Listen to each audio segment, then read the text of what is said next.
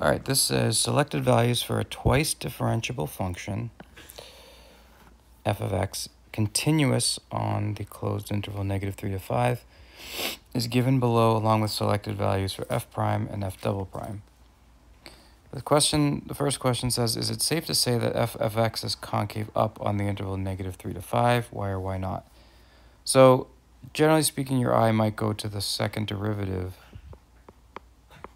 Right? Is the second derivative positive on the interval? And so the answer is we don't really know that for sure. We know it's positive at these selected values, but we don't know whether it's positive on the entire interval. So I would say no, it isn't safe to say that.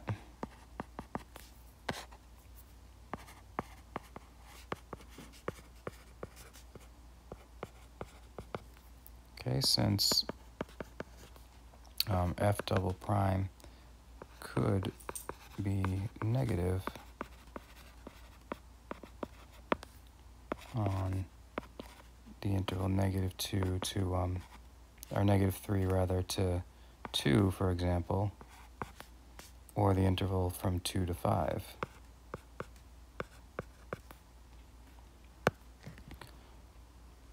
Right?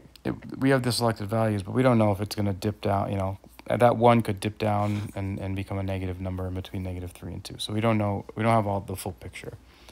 B says, it's a review, explain why there must be a z in between -3 and 5, such that f of z equals 6.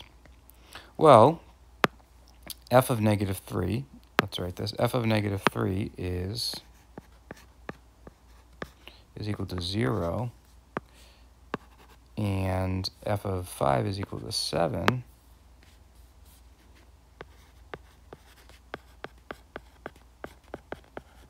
Okay, and like, so are we looking at a continuous function? Because if we're not, we can't make any conclusion, but this question says that it asserts that it's true. So yeah, f is continuous on -3 to 5. So this is the intermediate value theorem. Okay, so I'm going to say, and since f is continuous,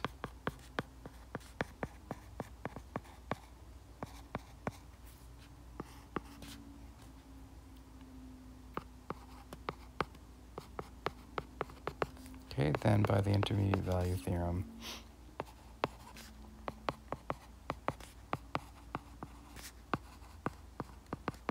okay, there must be a z.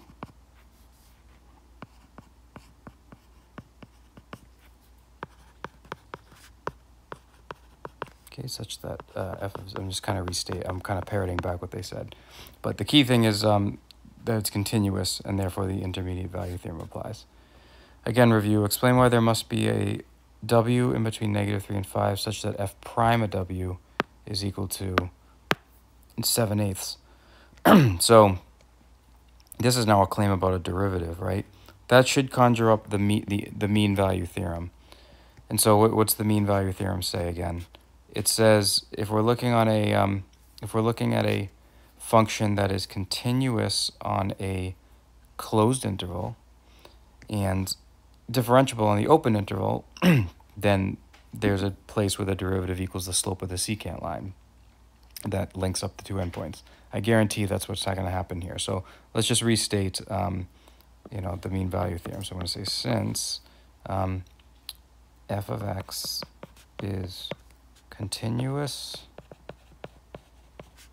on the interval -3 to 5 and differentiable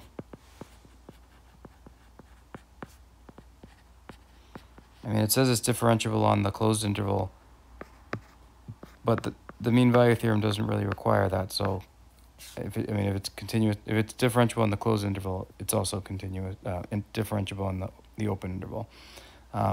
Then by the mean value theorem,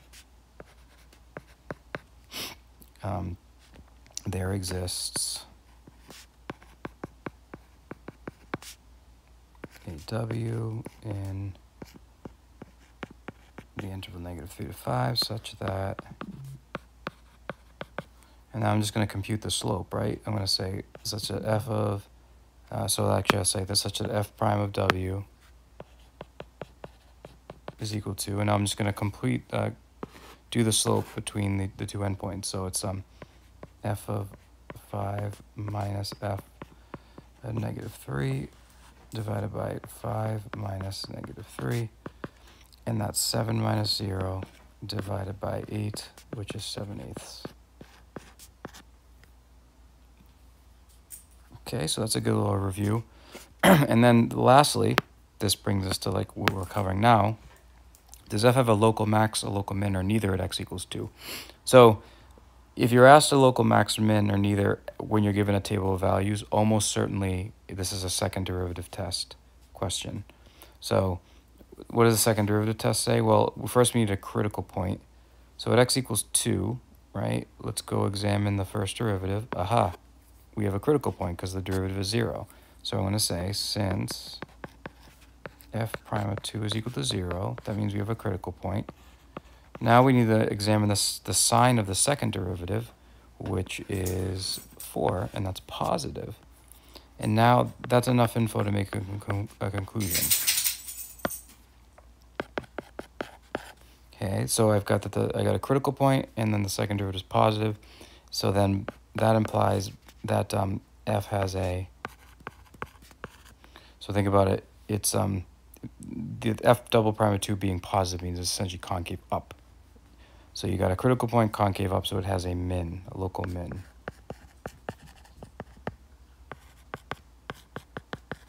Okay, and that's by the second derivative test.